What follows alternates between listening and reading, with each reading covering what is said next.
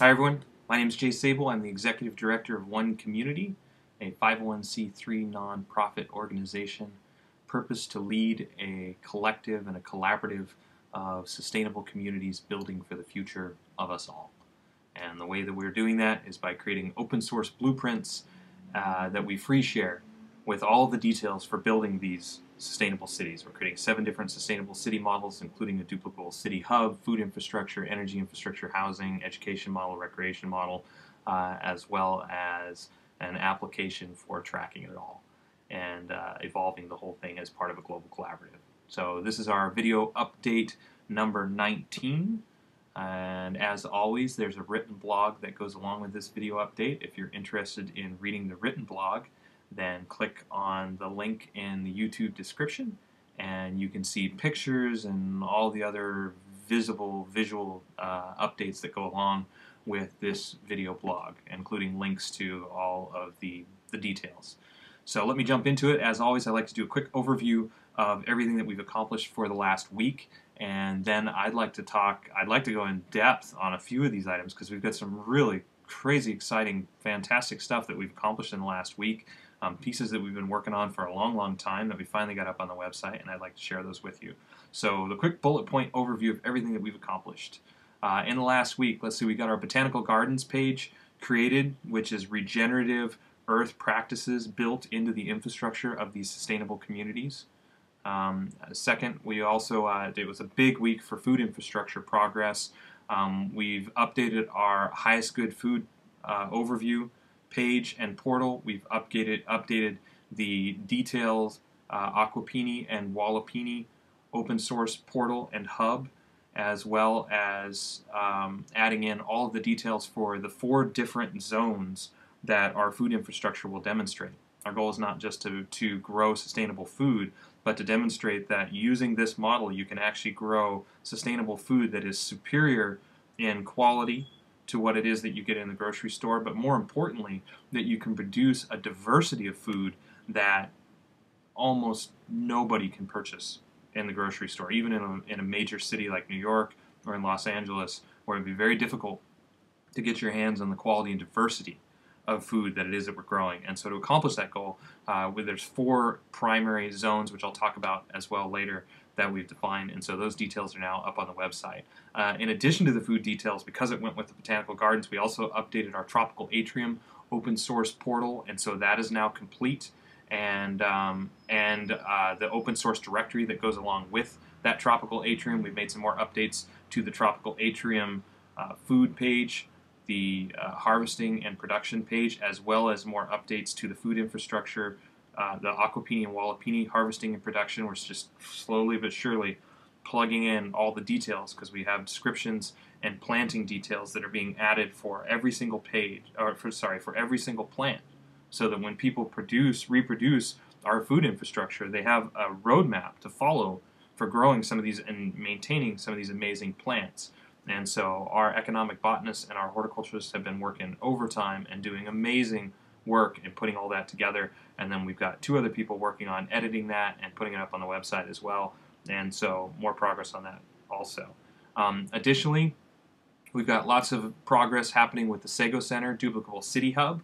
So we believe that there's value in creating a duplicable city hub that saves on resources and provides a recreational center so that individual homes can be minimalist homes, and then you have this amazing, beautiful space where people can congregate, which replaces laundry facility, it replaces the dining rooms, creates a general dining facility, as well as a recreation hall. And so in this last week, we've got our laundry details for laundry for 300 people completed, and then we're now working on the planting and landscaping details for the central area there. And then additionally, P2S right now is reviewing a bunch of work that we've done, which is the engineering firm that's working with us with mechanical, electrical, and plumbing engineering. And so hopefully we're going to hear back from them this week as well. So, and then 3D. 3D is moving forward, which is what has had us engage now the planting and landscaping details for that structure for the duplicable city hub, because now we're starting to look at the 3D of the central area. We're realizing that we need to choose the plants that are going to be grown in there, hopefully things that will produce food, and we're starting to look at exactly what that's going to look like within that environment, because the whole city center is meant to be open source, free shared, and duplicable. And so it's exciting to be getting into those planting details as well.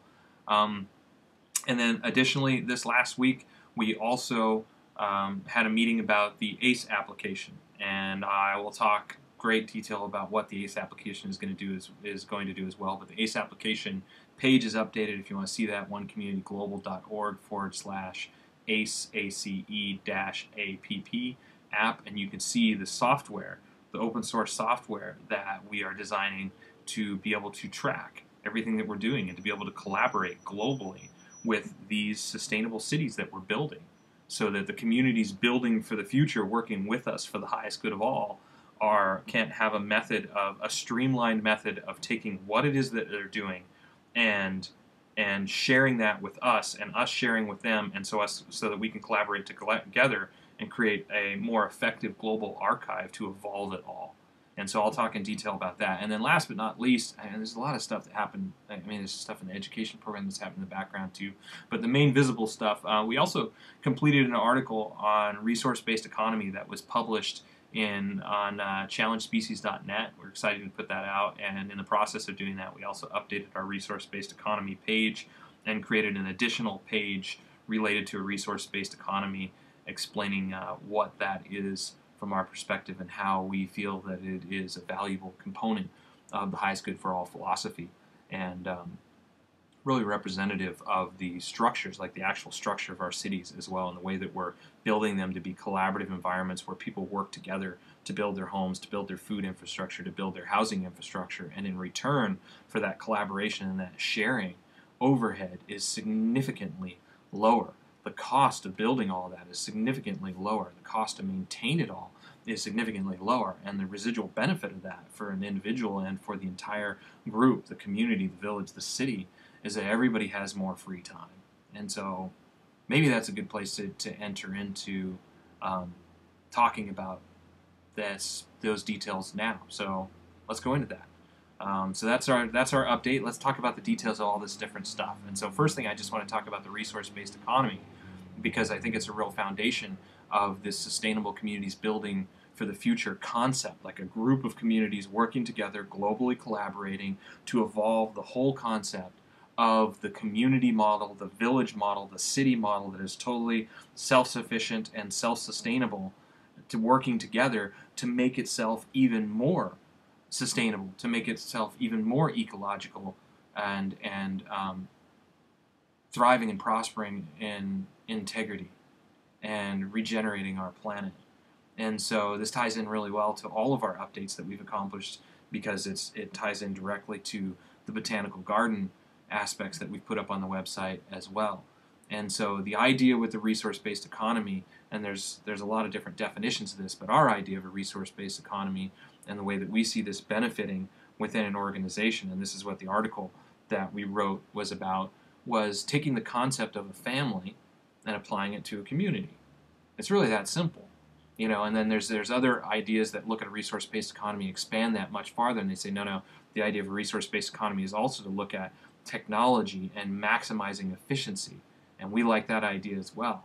And so the article that we wrote and the concept of a resource-based economy that we also want to open source and free share, and we're working with some amazing collaborative partners that are really promoting this concept of resource-based economy. The idea that we want to promote is this idea that if the goal is to create a style of living that is considered by most to be vastly superior to what we're experiencing right now, even if your definition of what that particularly looks like, in our opinion, it makes sense. It seems to objectively make sense that if you have what you need, every single person doesn't need to have a version of everything. For instance, if you have access to a toaster, why does everybody need a toaster? If you have access to a car, why does everybody need a car? If you have access to an amazing social space, why do you need an amazing social space in your home? What if 10 people put their resources together to building something like that was shared space instead? and created something more beautiful for less than the 10 people's resources that would have gone into building it individually, you could create something that was much, much more beneficial and beautiful to the group than those individual spaces, and for less money than creating all those individual spaces. And so take that idea and apply it to everything. Go, okay, well, we don't all need a car. If we all have access to a car whenever we need to use one, that's a great idea. If we all have access to a toaster when we need one, or a camera when we need one, or an iPad when we need one, or whatever these things are, let's build this into the infrastructure of the model itself. Let's show people that if you wanted to create a completely new life for yourself, you don't have to start from scratch if you pool your resources, right? If we take our resources and we put these things together, and then we can take the additional available resources that we have in the way of money and things like that and invest them in building up these sustainable cities and these sustainable villages, and then work together with a global collaborative, a global cooperative to improve the whole model, to make it more effective, to make it more efficient, to make it even more sustainable. By doing that, we create more free time for ourselves, more time to do the things that we want. We free up more resources to apply in the different areas that we want. And instead of working in competition with each other, we start to work together. And that's the whole idea. And how this ties into the botanical garden model is we've been looking at it and saying, well, how do we not just build sustainable cities, villages, and communities, but how do we take it to the next level and build regenerative communities, villages, and cities? What does that look like? And the botanical garden model is exactly that. And it applies to our food infrastructure too, because we said, well, how do we not just, what we're doing right now, that what we can buy in a grocery store is pretty good, but there's such a broader diversity of what's available out there.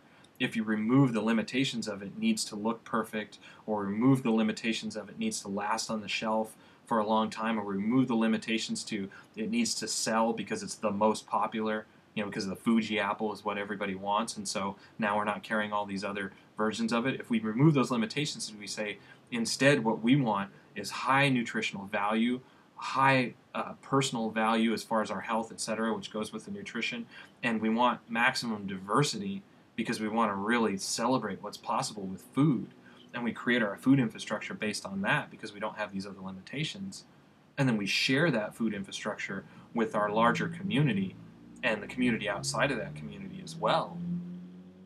That, we think, is really the foundations of a resource-based economy, our concept of that. And so the botanical garden goes along with this because the idea of creating a regenerative community that doesn't just, it's not just sustainable in that it's not just going to last, but it actually provides significantly more than it takes from the environment. It's actually regenerative. This is the idea that we are really, really looking to champion with the botanical gardens model. And the way to do that is a simple process of cataloging all of your natural flora and fauna on the property, and then keeping very close track, it's called accession, of everything that you bring in to your environment, and then choosing to bring in diversity, to really look at expanding diversity and playing around with what's possible there, what else can you do. And we want to create an environment where we're really actively engaging this idea and benefiting on a personal level because of the diversity and the amazing flavors and productivity of everything that we're growing. And you'll see this if you go to our planting and harvesting page. You can see that we are growing some trees that can feed a village. One tree. You look at jackfruit, you look at breadfruit, and what these trees can produce. It is ridiculous, but the food is amazing. If you've ever eaten these things, they're delicious. Delicious. But they're not things that you can buy in a traditional grocery store. And so we're building our entire food infrastructure around this idea because the basics that you can get in the grocery store are easy. Of course, we'll be able to produce tomatoes and zucchini and cucumbers and that kind of stuff. But we want to build a solid infrastructure with a botanical garden model that also supports these much more interesting exotic fruits and foods in an environment, as well as just amazing flowers and other things that are just, some of these species are going extinct. And we have the ability to preserve them, and not just preserve them, but to build them right into the sustainable communities model. And that's why we call it sustainable communities working together and building the future, is because if we can show, we believe, if we can show individual benefit an economic benefit and communal benefit as well. And we build recreational spaces into all of these places as well. Because if you've got a community recreation space, then you want a whole bunch of other individual, really beautiful places that people can go, and they don't want to be in a super crazy, busy community environment that's public space. It's a very simple thing to do when you think about it ahead of time.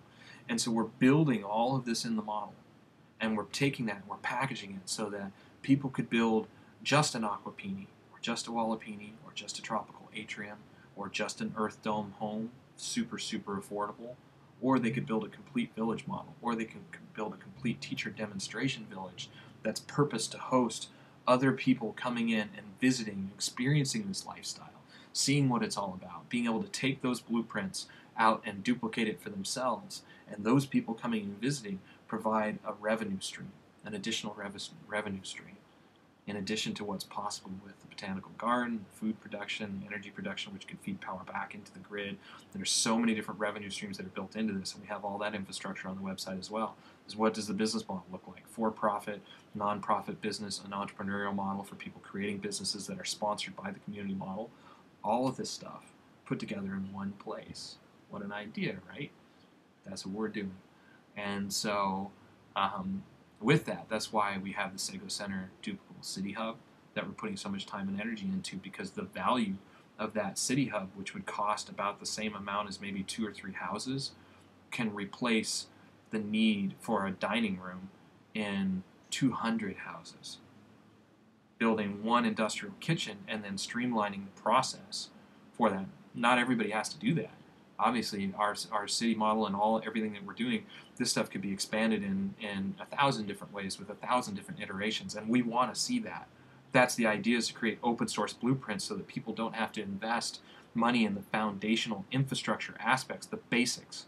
We're figuring out the basics. We're building it as a toolkit for then expanding and evolving beyond that toolkit. And that's what the whole open source project launch blueprinting process that we are so committed to as a nonprofit organization, that's what it's all about. Is we'll give you the toolkit, and then we want to work with you to improve the toolkit so that it's a more effective toolkit for people that want to use it, and teach you how to duplicate it exactly. Answer the questions that people are coming in. Every single question that we get via email, every single question gets addressed on the website if it's not already. That's how we evolve it.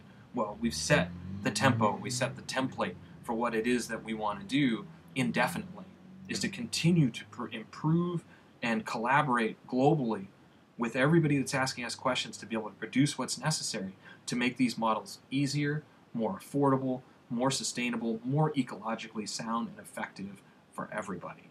And so in doing that, that's why we have the ACE app. And so this beautifully segues into the ACE application. So here we are creating this city. It's got food, it's got energy, it's got housing infrastructure, it's also got education infrastructure, fulfilled living elements, and a recreational model that's built into it as well. How do you objectively track the value of that? Because we want to know. We believe we know what the value of that is. We know that we want it. Everybody in our team, which is 100% volunteers, know what that looks like and that we want it, but we want to put an actual objective monetary value to it, just like we're calculating out the specifics of how much it's going to cost for materials, how much to build the Earthbag Village, how much it's going to cost for equipment. If you want to buy everything from scratch, how much does it cost for equipment? Those details, equipment details, for instance, are already done. Materials details are being worked on. All of these details, we want to bring those specifics down to as close as we can to the penny. So we say this is pretty much how much this is going to cost, but we also want to be able to track and evolve it in real space as we're using that, and make sure that everything that we've calculated and planned to the best of our ability ahead of time is accurate. And then as somebody else builds a city or a village, we want them to be able to feed their data and information into our database, and then the two of us building this can create an even better model, because now we've shared our ideas, we've shared our experience with their experience in a manner that is organized such that it's usable by both groups, and then can be put out to the world as open source and free shared content. And so that's what we've created the ACE application for. And so the ACE application is designed specifically for tracking time within our organization, which is how we already use it right now is we're logging our time invested in this project every single week.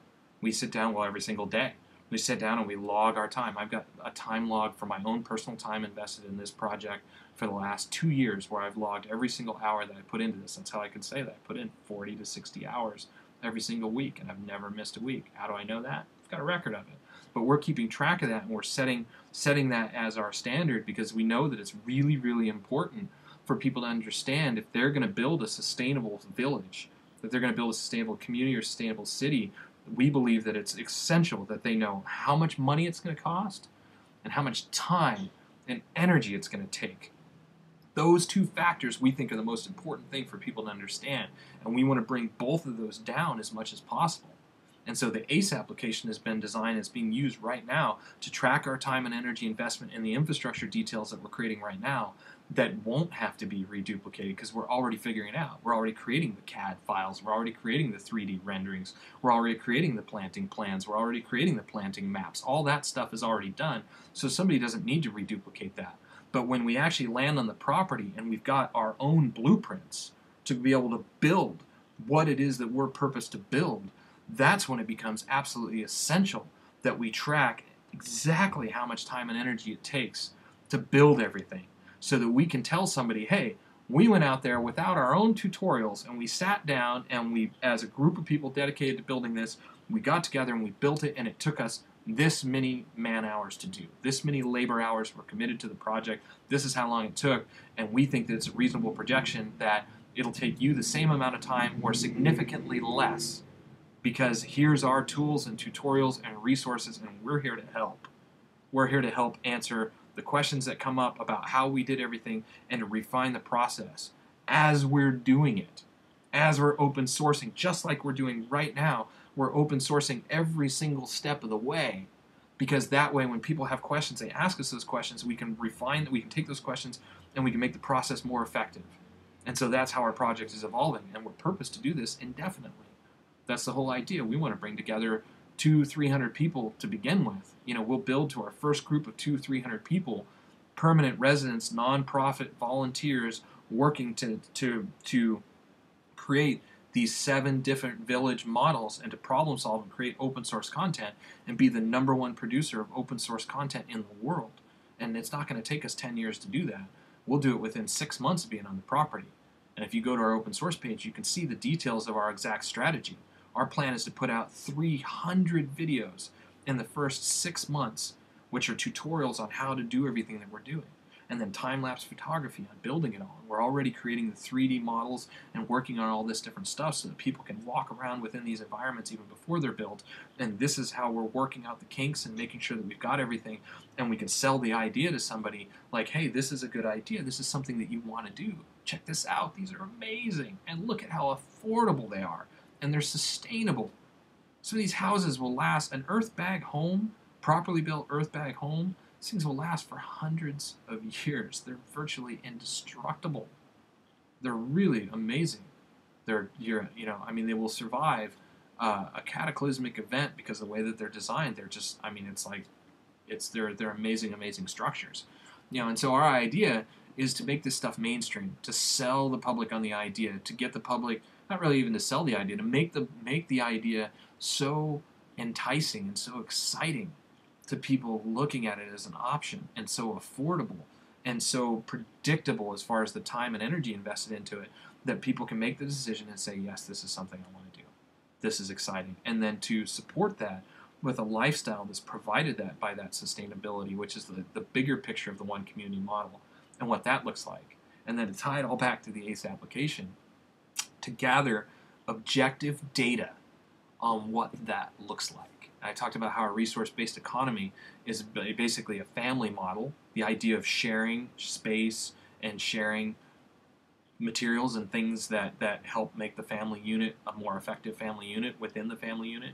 Well, if you expand that idea to a larger group of people, and of course this is already happening in tribal societies and less civilized societies, but what if now with the technology that we have today, what if we applied that as people within our own groups? What if we got together with a group of 100 people and we pooled our resources?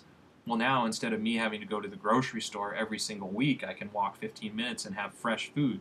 Instead of me making every meal for myself, maybe I'm the person responsible with 2 or 3 other people to sit down and collaborate and create a huge meal that would feed 50 people.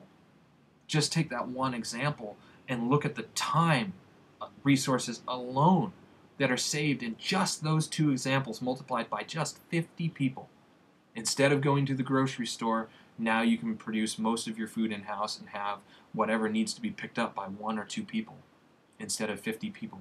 Imagine the shift in the carbon footprint for that. Now apply that to the concept of making food.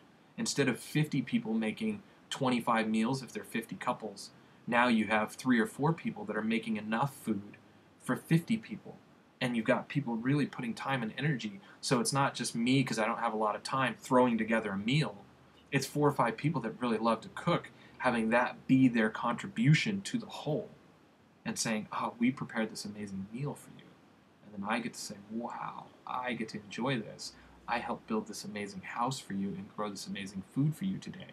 Or I produce this amazing open source content for the global collaboration that shares our project with more people, so visitors come and want to see what it is that we're doing, and that supports the community. Or maybe I was the person who was taking care of, who was operating part of the education program or doing childcare. And so by organizing labor this way and working together as a group and teaching people the value of community collaboration and cooperation like this, we see that as one of the most valuable aspects of what one community is. And the ACE application is there to track that, right? So we have a whole social architecture that's built into one community, this idea that is people are putting in 40 hours of community contribution to keep everything running, a 40-hour work week. But because we're combining tasks like laundry, and that's why the Sago Center laundry facility has now been designed for 300 people. It'll take us few years to get to 300 people, but we've got a facility that will be able to do laundry for 300 people. If you put a few people on laundry duty, on a rotating laundry duty, they could do laundry for 300 people. Imagine the time savings on laundry alone. Combine that now with food, combine that now with grocery store stuff. Take all that and put that together, and then take that, then you have your 40-hour work week, and now our goal is, okay, we've saved all this time. What's our purpose? World change. Let's make a difference in the lives of each other. Let's make a difference in the lives of the world. Let's make a difference in addressing the fact that right now a child starves to death every 10 seconds. What if we could create a sustainable communities model that could take the food and resources necessary to feed those people, and not just to deliver it, to drop it off like, oh, here's some grain, here's some rice, eat, but to actually build infrastructure and integrate in with that culture and create a teacher demonstration village in the areas that need it most. Do you think that those people would be interested in that? We do. Do we think that the mainstream public would be interested in that? We do, if we can provide a lifestyle that most people would consider to be superior to their 9-to-5 job, doing something that maybe that they're clear isn't really contributing anything to their own lives or to society. For people that love their jobs and know that they're already doing something, probably not the model for them, but it could be. But for people that are really looking for something, a way to do something different, a way to really make a difference in their own lives and simultaneously to make a difference in the lives of others, that's what this model is about. And so the ACE application is designed to look at the social architecture aspect of what it is that we're doing. All that free time that's freed up, you go, okay, well, we've got a 40-hour work week, but we're going to make our lives way more efficient. And we're going to put 35 hours into keeping one community doing what it's purposed to do, creating open source blueprints, demonstrating a way of living that is really transformational and impactful for people. And then we're going to take the extra time, we're going to take 5 hours from everybody's and contribute that to social architecture and making the environment hyper-enriched with amazing things to do.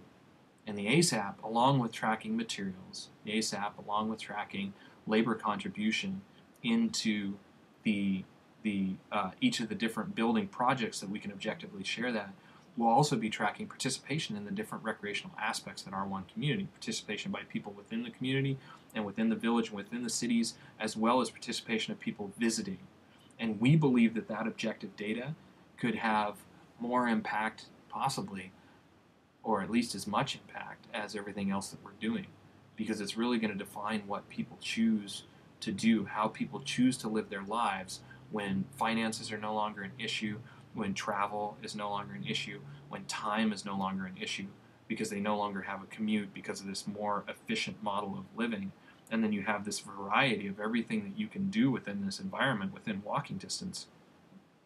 We think this concept will sell sustainable villages and cities and communities to the mainstream in a way that people can't even imagine right now. We think that people will want it, and so our goal is to make it as easy as possible for people who want it to create that. And that's what One Community is all about, and that's our highest good of all philosophy, and that's what the ASAP is meant to track. It's meant to track all this objective data, but it's also meant to really, really objectively identify what fulfilled living looks like, to be able to look at that and see what the rhythms are of people when they are presented with this idea, this opportunity. Like, I ask myself the question, Club Med's not exciting to me, but if Club Med was exciting to me and I lived at Club Med and that was my life, was basically to keep Club Med functioning, and I did that 35 hours a week, I never had to leave Club Med, or whatever your vacation retirement environment might look like. You put in your time and energy to keeping the whole thing running and performing its purpose, which is catering to the public, etc. And then the rest of the time you get to really participate in the environment and experience that, whatever that environment looks like for you. The question I would ask, and that I'm interested in, the ASAP is meant to define, is specifically, what do people choose? How does that environment evolve? What's the difference between people that live there and people that visit? What is the trend? What is the rhythm of that environment? And we don't know. There's no way to really test that. I don't think anybody's ever gathered that data, and then how does the rhythm of that environment affect our individual effectiveness? How does the rhythm of that environment affect our productivity and our ability to produce things? And how do different fluctuations, seasons, world events, personal events, and things like that, how do those things affect that rhythm? And so the ACE application is meant to be an opportunity to explore what that is in a really objective and fairly hands-off way, to just see what that looks like, because the whole process of tracking, and because the commitment of creating this village is built on a 40-hour work week, and tracking that and looking at that, and we have a group of people that are committed to keeping track of our time and showing exactly what that is, because it's important, it's essential to our open source goals, and sharing that. It's just this beautiful circle. Like, hey, we want to do this because it makes sense for open source, but it produces this amazing data. And I am curious. I think psychologists could sit and dissect that data for years and draw conclusions on what that means and what that could do for the world, And then on top of it, well, we got to keep track of all of our materials and all of our tools and everything that's used to build all this stuff. And so we're building all that into the ASAP. And so this is a big, long, drawn-out high five to the concept of the ACE application, and Justin Palmer, who's our application designer, who's put so much time, months, into designing this, and the brainstorm session that we just had, getting clear on what the next steps are. And so we're starting to add in notification processes and other details of what that ASAP looks like, and you can test drive the very rudimentary version of that through the website right now, because it's open source and the code is there, but we'll continue to update that as it continues to evolve, and that's where we're going with it all. And it all ties back into this idea of a resource-based economy, which people could do everything we're doing without that. It all ties back into this idea of complete sustainable communities, and people could take any piece of what we're doing and build that without a community, village, or city model. But what we really want to create is we want to create that ultimate toolkit. We want to create that ultimate open source free shared guide for building a complete village model, a complete teacher demonstration village model. That's what we're all about. And that's what our website is all about. And that's why we talk about them being self-replicating teacher demonstration communities, villages, and cities. They're self-replicating because we believe that the fulfilled living model will be so compelling to the mainstream public that people will want it. And in wanting it and making it easy for people to duplicate it, then they will flock to it. And so that's what creates a self-replicating aspect. And we see it as an investment. We see it as an opportunity for a retirement plan for some people. We see it as a philanthropic or humanitarian effort for other people. We see it truly benefiting for the highest good of all. We see it benefiting all people for different reasons. And so our goal is just to produce the blueprints, and then we get to sit there and support everybody duplicating those blueprints and spreading it around the whole world. And so, man, that's exciting. So with that, I will wrap up. I told you I had lots to share. I just wanted to go off about all this stuff because it was so exciting. You know, the food infrastructure details that we've made, the botanical garden details that we've made, and that we put up on the website. They're things that we've been working on for a long time, and it's just all coming together. All the pieces are coming together, the 3D aspects now in the Sego Center. We'll put pictures up on the website. And so thanks, 35 minutes. This is the longest blog yet. I appreciate it. As always, your likes and your sharing of these videos is really, really helpful to us. We appreciate all the emails and comments that we get as well. If you're not already, please subscribe to our channel so you can get these weekly updates. Every single week we'll do an update like this. This is number 19, and we'll just keep it on forever. I can't wait until we're doing 5 or 10 or 20 of them a day on the property, sharing all the different things that are going on and video blogging on it and all the tools and tutorials. So moving in that direction, lots of forward movement, very exciting stuff. And with that, I will wrap and say until next week, thank you very much. Have a fantastic week.